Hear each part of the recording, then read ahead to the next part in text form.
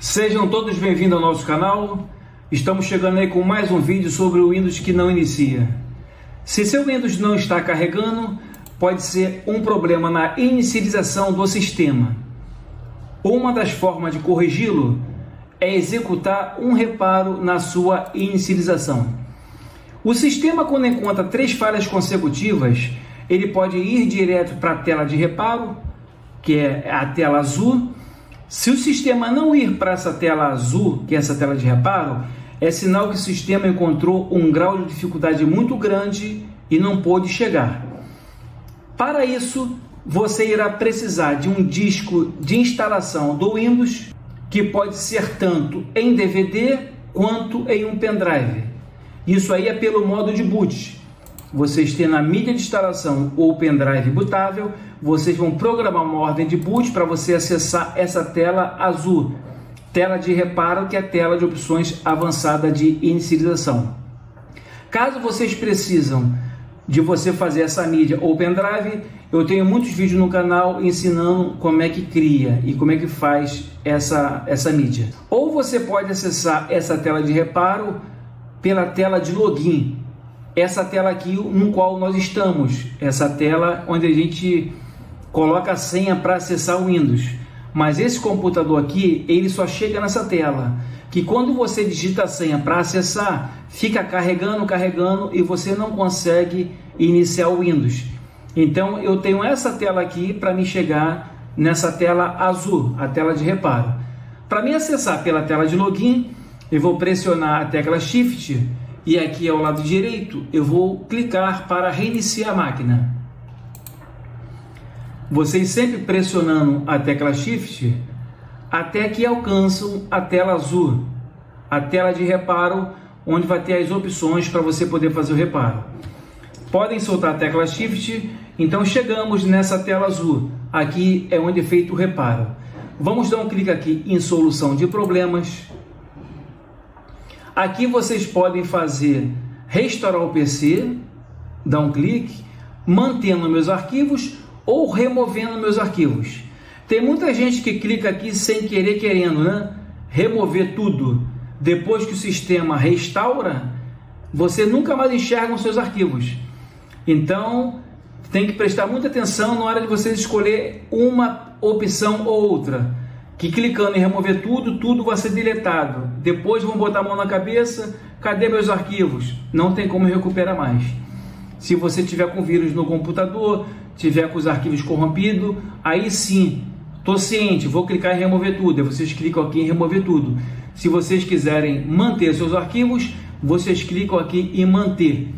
Eu vou dar um clique aqui para remover tudo, porque esse computador ele está cheio de vírus.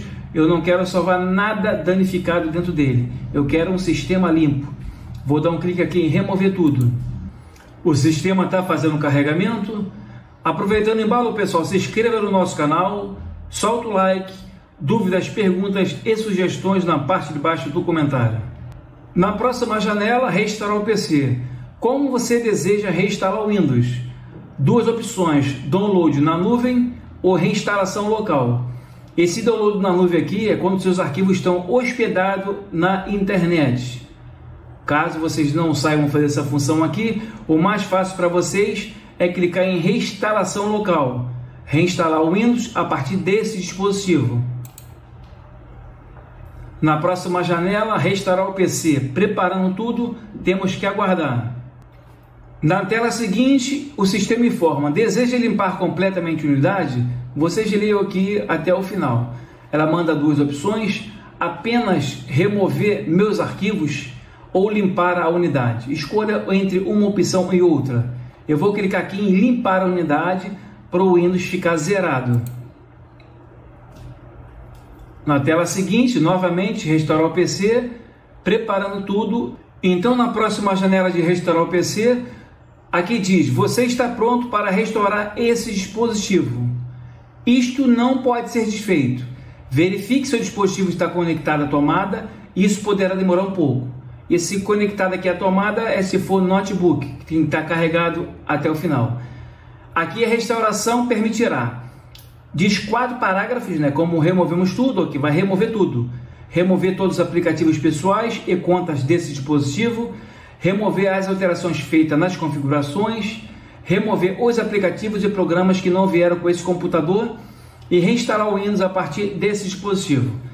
Pessoal, é somente vocês clicar aqui em redefinir que o sistema ele vai ser reiniciado, ele vai fazer a cópia dos arquivos de 1% até 100%, depois ele vai reiniciar novamente, ele vai reinstalar um novo Windows, vai reiniciar depois que instalar um novo Windows e no final uma pré-configuração que você vai ter que colocar o idioma português Brasil, vocês vão colocar o seu nome, vocês vão colocar uma senha e no final tudo é mais fácil. Se vocês chegaram até aqui, daqui em diante vocês terminam de fazer a pré-configuração, porque restaurar o PC demora muito.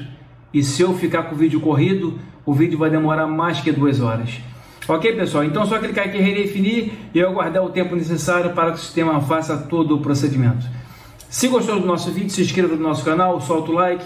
Dúvidas, perguntas e sugestões, se tiver nos vídeos, deixe no comentário.